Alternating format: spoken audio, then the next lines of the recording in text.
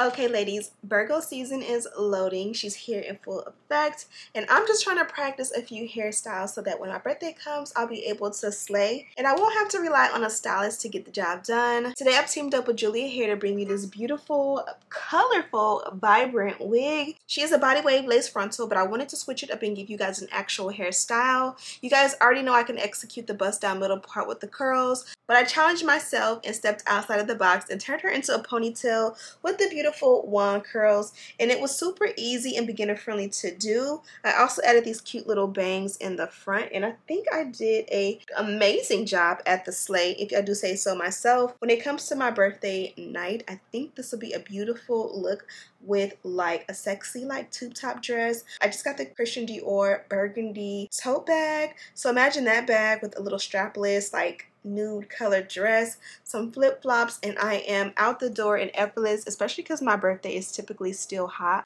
I'm gonna go ahead and jump into the tutorial. Let me know if you think this hairstyle is birthday worthy, and yeah, don't forget to subscribe and check this wig out in the description box. And now without further ado, let's get into the install. Okay, babies, let's get right into the look. This is a look at the inside construction of the cap. We are working with the 13x4 lace wig. She's in the color reddish brown. She's 150% density, 24 inches in length, and the texture is body wave. They did include the adjustable strap, so I'm gonna go ahead and use that to put my wig on. Now that she's on, I'm going to try her on for size.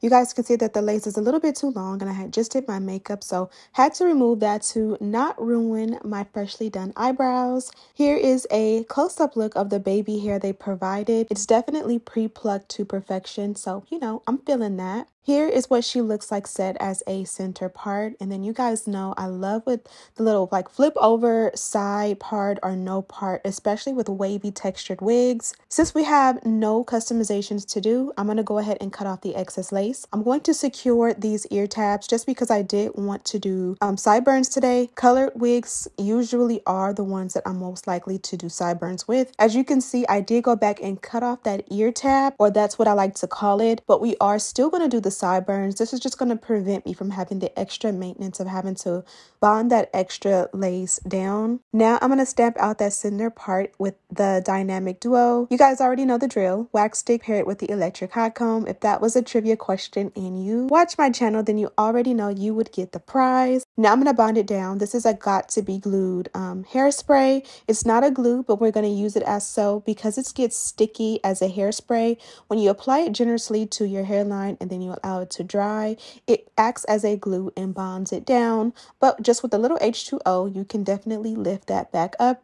Be sure to blow dry on a cool setting until it's completely dry. Typically, you know it's dry when it kind of will suction and get a little bit tight on your forehead. Not tight in a painful way, but it just feels like it's installed. You can also use a melt belt to go ahead and allow it to air dry while like it presses the lace down into your forehead, and this will definitely give you a melted look. In the meantime, I am going in and tinting the lace. You guys know Ruby Kisses has been one of my favorite holy grail brands for lace tint. They offer foundation and makeup products, but I love using them as lace tint, and they do offer a great range, especially for brown skin. Now I'm going in and just cleaning up the hairline. It's always great when it looks kind of melted and straight in the front as well as around the parting. So I am going for a ponytail look today. I'm going to do ponytail with wand curls, and I do want to set it off with these two little bang pieces. Please let me know in the comments if you know, what do you call these? I'm not sure if they're called bangs or if they have a different name, but you know the little two pieces that come down.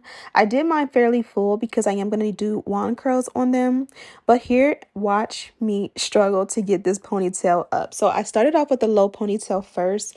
I just kind of wanted to find my way, and so here I'm setting off or pulling up that extra hair that I want to use as like sideburns. And then I proceeded to wand curl those little two bangs. I did not add any hairspray or any heat protectant, but both are recommended.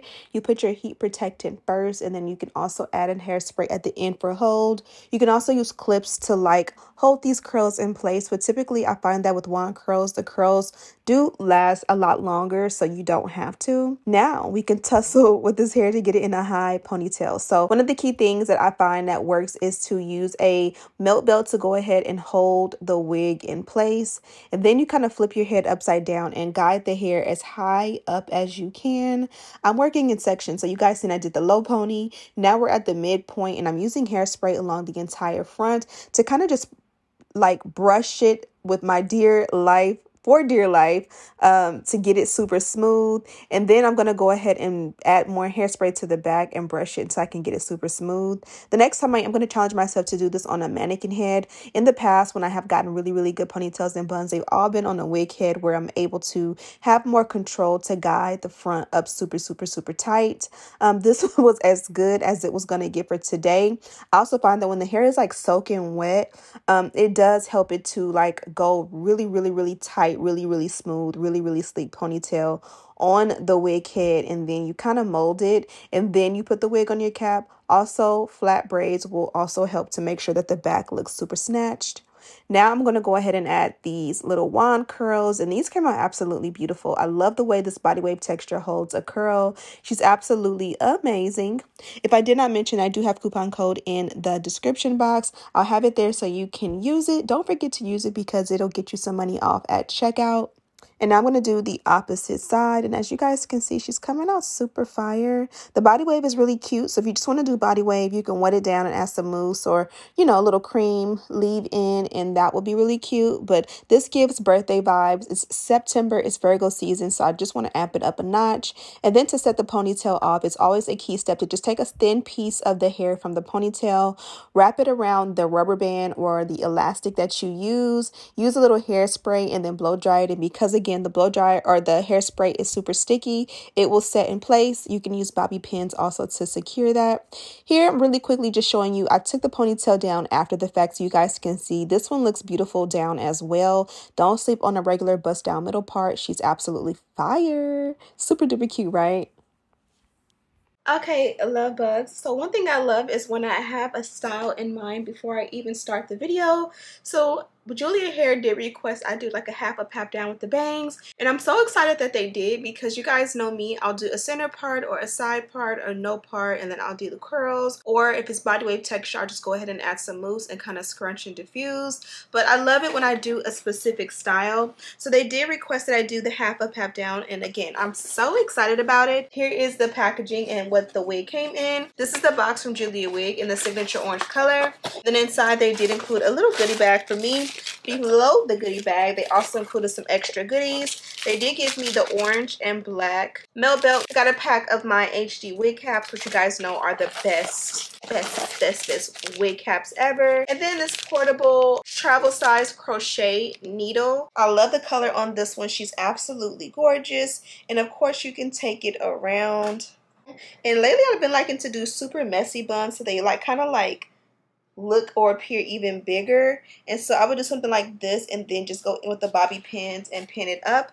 Let me know what you guys think of this look, but I don't want to mess up the curls because I really do love the way it came out with the big curls. Let me know what you guys think of this look. Would you rock your hair like this? Would you have done it with the body wave, or do you like the wand curls? Anyways, thank you guys so much for watching. Don't forget to subscribe, like this video, share with your friends. Also, don't forget to check this unit out. I do have a direct link to her in the description box. And as always, I'll see you in the next one. Smooches!